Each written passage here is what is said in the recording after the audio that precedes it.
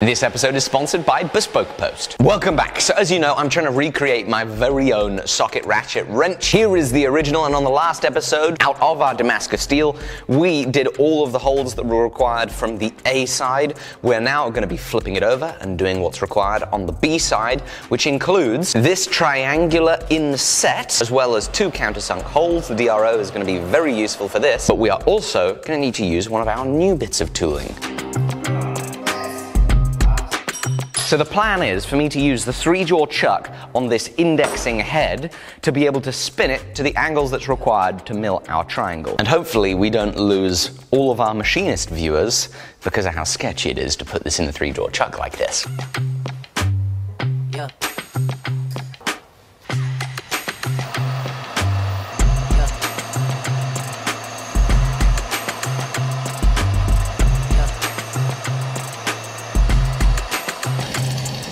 Next up, we're going to be putting it in the lathe to make it nice and ergonomic, and also get the surface finish we need for etching the Damascus. And now's a good time to talk about today's sponsor, which is Bespoke Post. It's a monthly membership club delivering awesome boxes of killer gear from under-the-radar brands. The first thing we're going to look at is their Scorched kit. Every month they introduce their members to cool new products like outdoor gear, hardware, home and kitchen goods, or, as you can see here, very, very hot chili sauces. So Jamie's put some hot sauces on the crackers for me to try while I open up the other boxes we've got. Right, here we go. Nothing to it but to do it.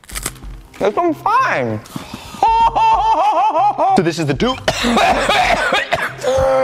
This is the tooled box. Oh, brilliant. We've got ourselves a nice little flashlight. I like this, a hex drive toolkit. Oh, now that is a really handy little tool to have. Next cracker, here we go. Oh, it's orange. Super practical if you're camping. Little paracord bracelet. Here we go. The next box is the fixed kit. Look at that. A camp carabiner, a seat, an awesome SOG knife, and reusable zip ties. Here's go. Last one. Every single Bespoke Post box has $70 of value worth of stuff, but costs a fraction of the price. Becoming a Bespoke Post member is free. You can pick the boxes that you get. They've always got an awesome range of stuff. Please go get 20% off your first Bespoke Post box by clicking my link in the description and using code FORGE at checkout.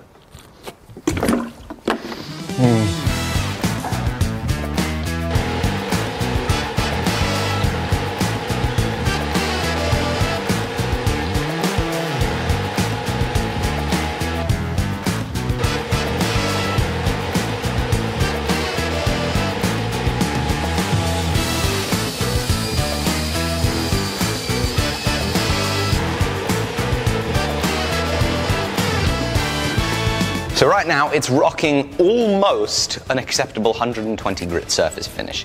What I'm doing is horrifying.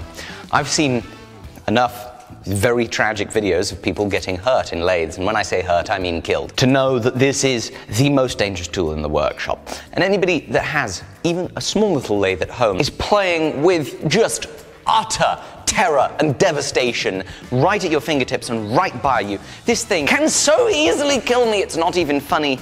And it is also so much easier for it to kill me when we have this little flexible bit of belt that we are hanging onto. What are some of the things that I'm trying to do to mean that I don't die? Well, when I turn the lathe on, I'm holding this very loosely. And when I'm putting pressure, I'm trying to put my body weight behind me, so that if something happens, I fall off the pliers rather than go into the lathe. And I'm constantly telling myself, let go of the pliers if something happens. Let go of the pliers if something happens. Because an instinct for us as humans is that if something's getting out of our hands, we grip on tighter. So I'm trying to combat that instinct by telling myself, if this wants to come out of my hands, it's gone. I don't want it anymore. It's yours, lathe. Enjoy it. Let's finish up this surface finish and start going up grits.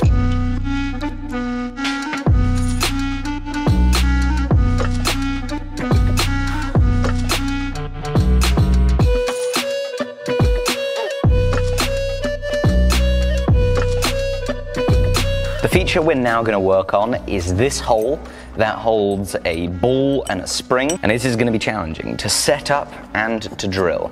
So, let's see if we can work out the angle. What on earth is that? No, that's not accurate. Okie dokie. 24 degrees.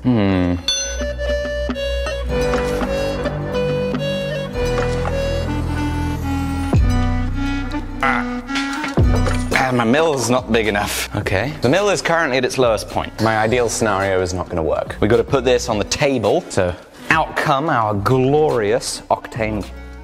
What? Do you want to calculate to see if it's even gonna be enough without the flags? Good idea. You know what, Jamie? I was actually gonna do that. It was a test. Just to see if you were on the ball and paying attention. Thank you, Jamie. All right, how about that?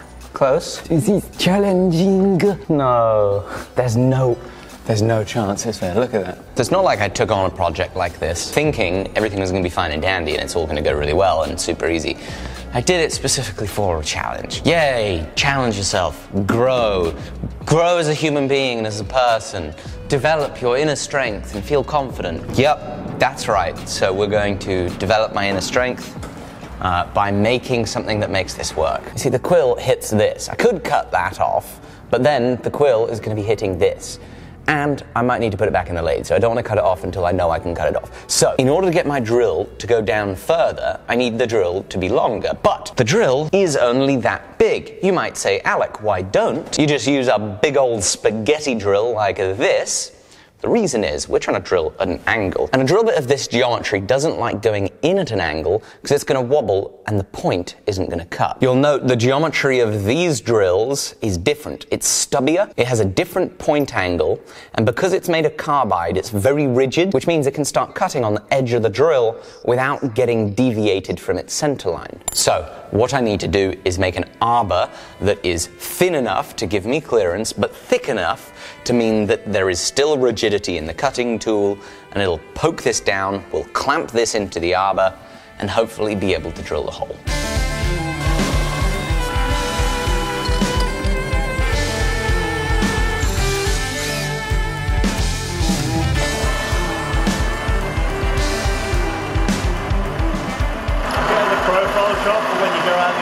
Thank you, Jamie, I appreciate that. What was that? Oh! I was moving the table and we heard a big bang. And then the drill bits disappeared. Jamie, if I snap that thing in the f***ing hole, I will be mildly upset and I will have to take it out. Is it in the hole? No. You're very, very lucky. So now we need to open up the hole to 5mm, and we fortunately made a 5mm hole on the other side of the arbor. The old double-ended arbor. You know where I picked up this trick? Don't worry about it. Oh, that's some serious deflection. Okay, I think we got the hole done. Perfection. So now we get to do the actual test assembly of all the components. This little spring goes in our angled hole. Oh, it makes the noise. I love it. Oh, that is a functioning socket wrench. At least the body of it is ours. I still want to make all the inner component parts, but what's exciting is we can now finally shape the head of this thing and get it finished up.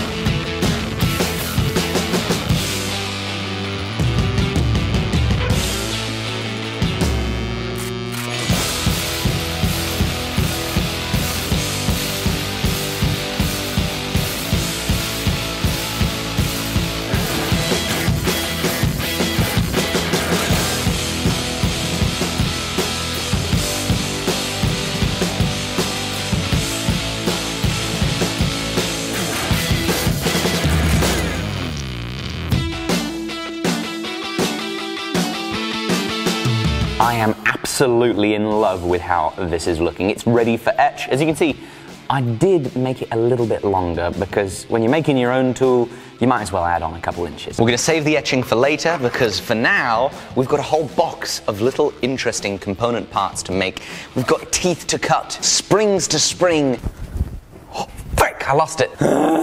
We just spent 10 minutes looking for the spring. It's definitely gone, so we definitely have to make a new spring. Please go check out today's sponsor, which was Bespoke Post. There is a link down below for you to check out and get a special deal. This is all we have time for on this episode. I can't wait to see you on the next one. And I do hope you also go check out the Alec Steele Co. to check out some of the cool products we have. We now have pants back in stock in bison color as well as our new black espresso color. We struggled to find a name because it's not a black, black, black.